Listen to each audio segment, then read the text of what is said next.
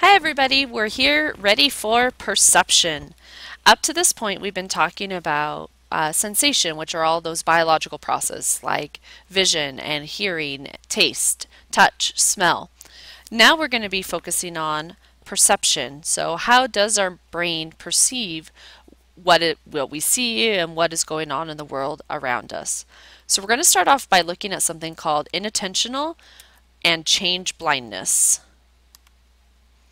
So inattentional and change blindness is where sometimes we don't always see what's going on around us because we're too focused on looking at other things. So the definition of inattentional blindness is failing to see visible objects when our attention is turned elsewhere. And what you can see in this picture right here, you might notice this guy right here, and he looks a little bit strange, a gorilla in the middle of this picture. This is a very famous experiment called the invisible gorilla experiment, where some people in the screen will be doing some sort of action, like throwing a ball or something like that, and a gorilla will actually walk through the middle of the screen and then walk out. Well, while that's going on, because you're so focused on the people throwing the ball, that you fail to see this gorilla that's just walked through. We'll actually watch some things in class. Not quite the same thing, but will give you a similar feeling. Down here we have change blindness, and this is a form of inattentional blindness where things change in people's environments and they don't realize that things have been changed. What you see down here in this picture, I think this was also in your book, is where a man might be asking another person for instructions. Two people walk by and they actually change out the person who the man was talking to. And sometimes you won't even notice that you're talking to a completely different person. Again, we'll watch something in class where this happens. It's not saying that people are dumb or any less intelligent. It's just because our brain doesn't expect things to change, we don't see them change. This is just giving you an overview of some of the perceptual illusions that we'll talk about throughout this lecture. At the top here you have what's called the Mueller-Lyer illusion, where one line looks to be shorter than the other, even though if you were to measure from A to B or from B to C, you would find out that the lengths are exactly the same. This illusion here is looking at the height versus the width. When we look at this, we perceive that the St. Louis Arch is actually taller than it is wide, but in reality, the height is the same as the width.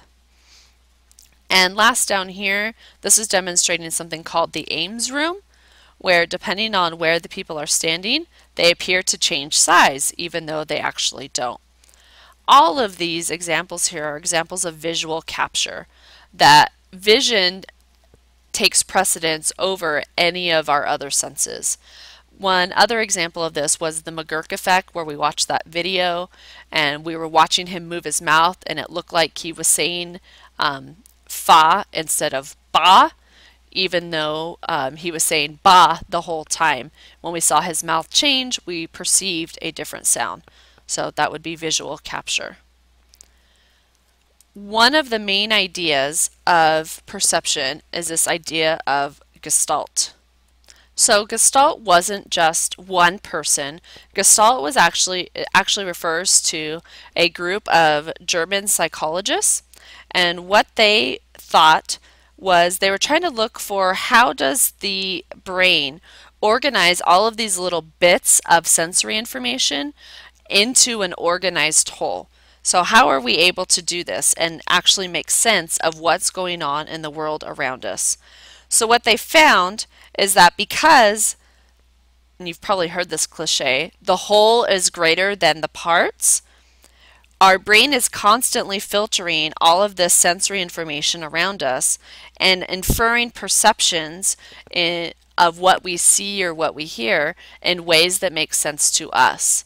So imagine if all we saw were these little tiny pieces of information and our brain didn't put them all together for us, our world would be a very confusing place.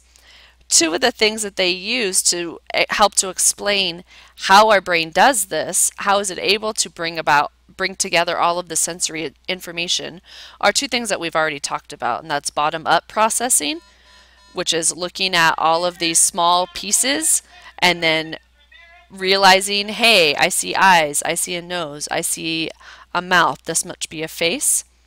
And also looking at top-down processing, where we construct our perceptions based on our previous experiences. And we talked before about how top-down processing, although it's a little bit faster, sometimes it's more prone to error.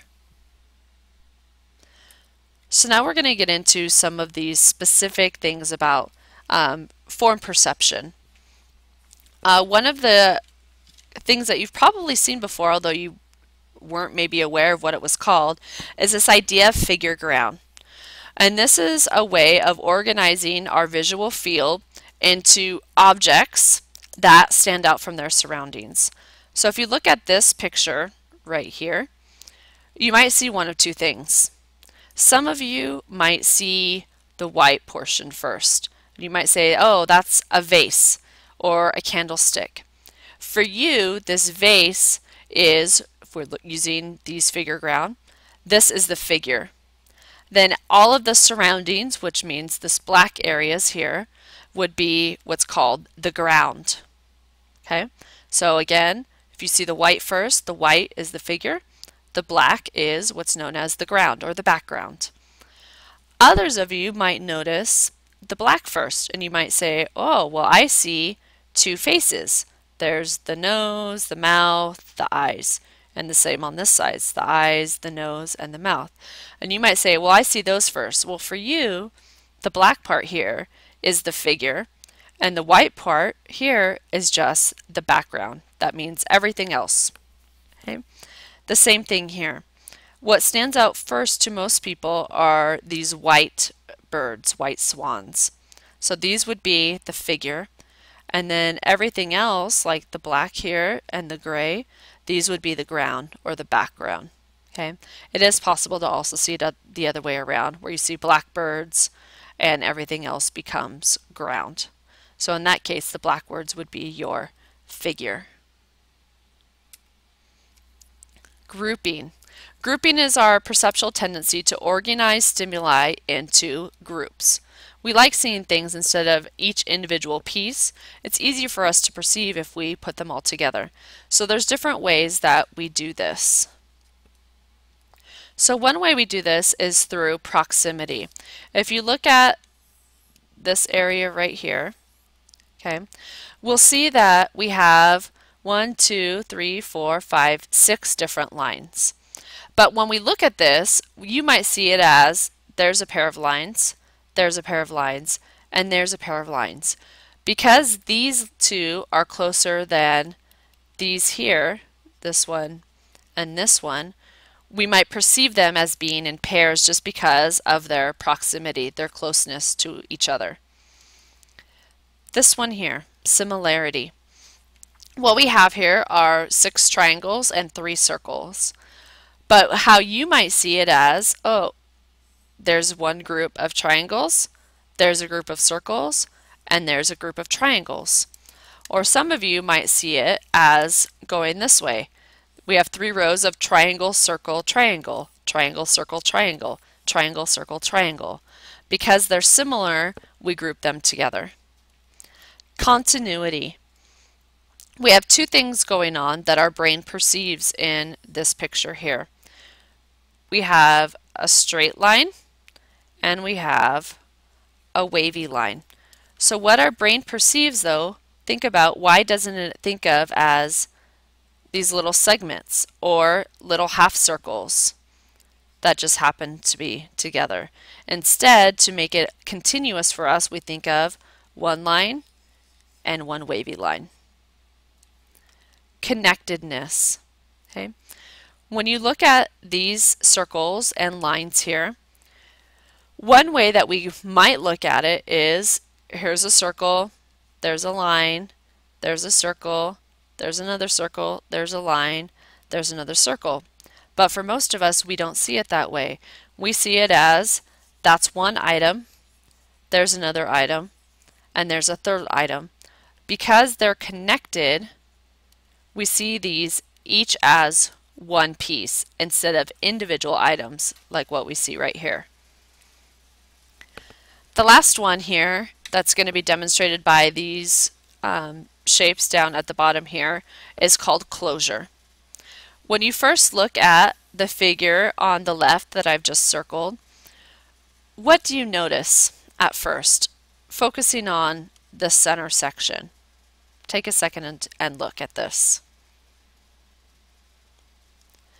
So what you might see, what you might have perceived, is something like this. A triangle in the middle. And the reason why that happens, if you did, is if you notice right here, notice that they're not closed off. Okay? And because they're not closed off, your brain wants to close them. So we see a triangle there. If you look at this figure on the right, it's not as easy for you to perceive that triangle because these are closed.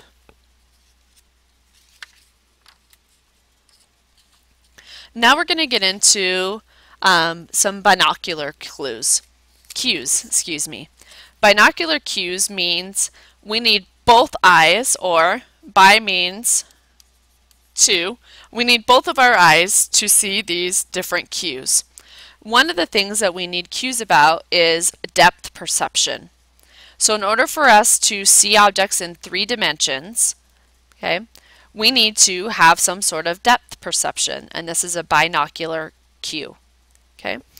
One of the tests of depth perception that they use particularly with small babies is this idea of the visual cliff. Now if you just look at this picture here at the top, you might look at this and go, oh my goodness, that baby's going to fall over into nothing. But don't worry, this area right here is plexiglass, so baby is perfectly safe. But what they're testing here is babies are still developing their binocular cues, this idea of depth perception. So what a baby does is when they get to, before they get to a certain age, they don't realize that things are in 3 dimensions. So if you look down in this bottom picture, see how the floor down here has the same checkers as what it does on the top? What young babies will do is they will crawl across this plexiglass to their mom or to someone else with no problem, because they don't realize that the floor down here is actually a drop, that it's down below them. They think that this floor is actually a straight shot across. As babies get older and they develop depth perception, they'll no longer crawl across. They'll go like this guy right here and just sit and wait, because they know if I try to crawl over this, I'm going to fall down. So they stop.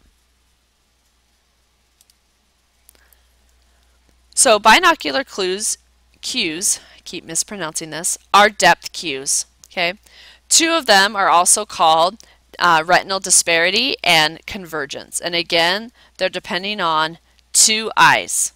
Okay, so retinal disparity is our cue for perceiving depth. So what has to happen is our brain is comparing what vision signals are coming in from each of our eyes. And using the information from each of our retinas, hence retinal disparity, each of our eyes, the brain can actually compute distance. The greater the disparity between our 2 eyes, the closer we know the object is.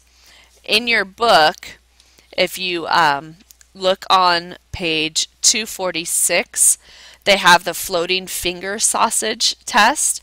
I would recommend you do that because it's kind of weird. Looks literally like your fingers are chopped in half and floating in front of you. And that's because of retinal disparity and your eyes and your brain trying to judge distance. Convergence is another binocular cue for perceiving depth. Convergence, think of things converging is them coming together. So think about if you take your fingers and you put a finger at the tip of your nose. Now try to look at the tip of your nose. As your eyes come in or converge inward, okay, That's convergence. The greater your eyes have to strain inward, that tells your brain this object is really close. Like, hey, my finger is right at the tip of my nose.